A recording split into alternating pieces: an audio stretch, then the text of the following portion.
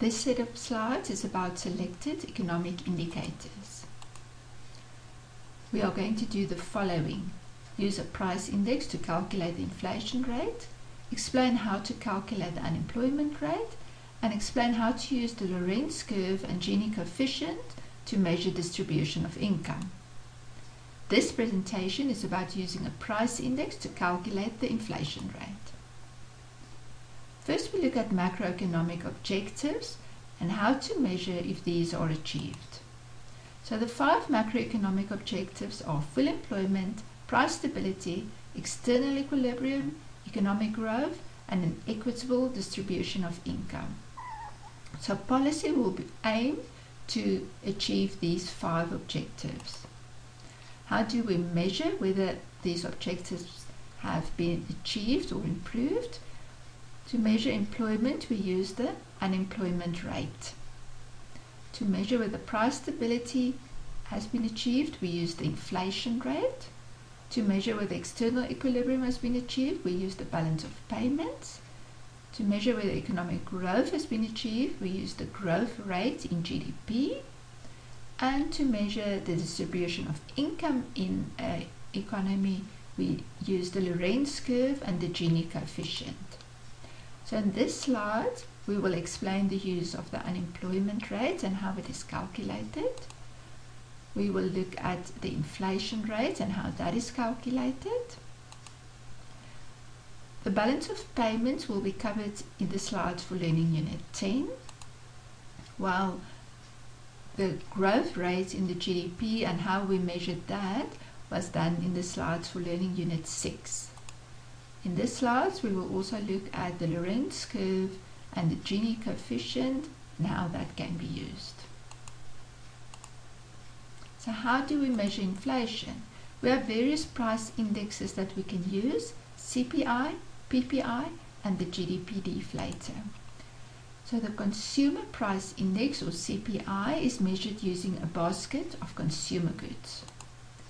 The Producer Price Index, PPI, is measured using a basket of producer goods, while the GDP deflator is measured by comparing GDP at current prices and GDP at fixed prices. So we are going to focus on the CPI, but the same principles apply to the different indexes. So how do we use the CPI to measure inflation? Every 5 years, Stats SA does a survey to see what goods and services an average South African household uses, such as petrol, electricity, clothing, food, and some luxury goods like cell phones and a car. This is called a representative basket of goods and services. The year in which the survey is done is called the base year, and then the next step is to see by how much the total price of the basket changed, and that is one way to measure inflation, or to see by how much prices have changed. So this table shows imaginary data for the CPI from 2015 to 2019. The base year is 2016 because the CPI for that year is 100. So the base year will always be the year for which the CPI is 100. So how we can interpret it is that during 2016, the cost of the basket of consumer goods was 100 Rand. In 2015, the cost of the basket was lower at 98 Rand. And in 2017, the cost of the basket was higher than in 2016 at 103 Rand. So now we're going to calculate the inflation rate for 2016 using the CPI. So this is the formula to calculate the inflation rate, and it's the same way in which we calculate any percentage change in a variable. So it's the change in CPI divided by the CPI before the change times 100 over 1. So the inflation rate for 2016, we will compare the CPI for 2016 and 2015. So it's the change in CPI from 2016 to 2015 divided by the CPI in 2015. So the CPI for 2016 was 100 and the CPI for 2015 was 98, divided by the CPI for 2015, which was 98, times 100.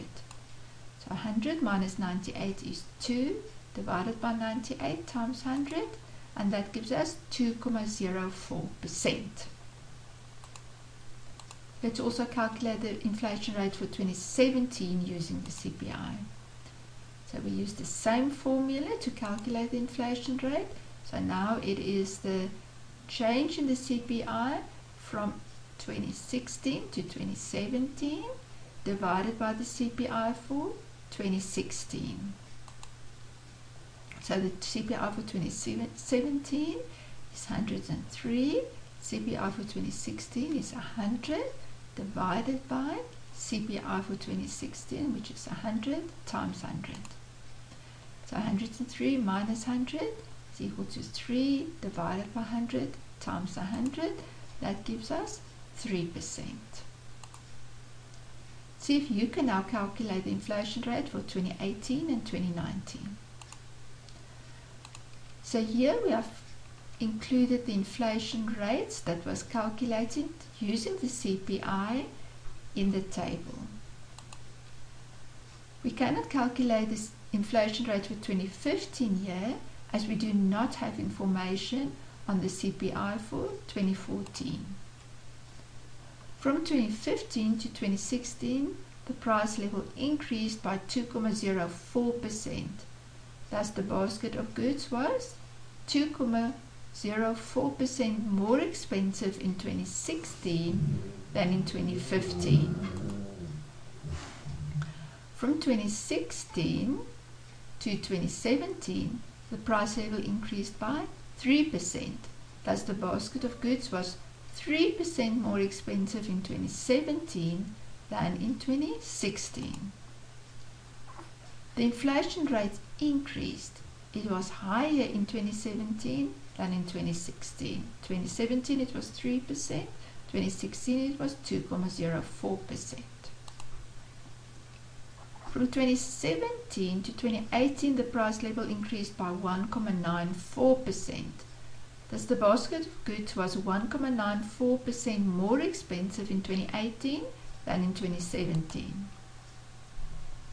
The inflation rate decreased. It was lower in 2018 than in 2017. But note, that does not mean that the prices decreased. The prices increased by 1.94%. What it means is that the prices increased by less in 2018 than it increased from 2016 to 2017. So here we have the table that shows the weight of the different classes of consumer goods in the total CPI. So here you can see that December 2016 is the base month. It is the index for December 2016 will be 100. And here you can see the weight. So what this means is that 17.24% of the total basket of consumer goods that used to measure the CPI consisted of food and non-alcoholic beverages. And this index figure provides an indication of the cost of food and non-alcoholic beverages in 2013 compared to what it cost in December 2012, which was the base month. The same amount of food and non-alcoholic beverages that would cost 100 Rand in December 2016 cost 77 Rand 20 cents in 2013. You should now be able to list the macroeconomic policy objectives, explain how we measure if policy objectives have been attained, explain what the CPI is, and explain how the CPI is used to measure inflation. You must also make sure that you can explain what the PPI and the GDP deflator is, and how the PPI and GDP deflator can be used to measure inflation.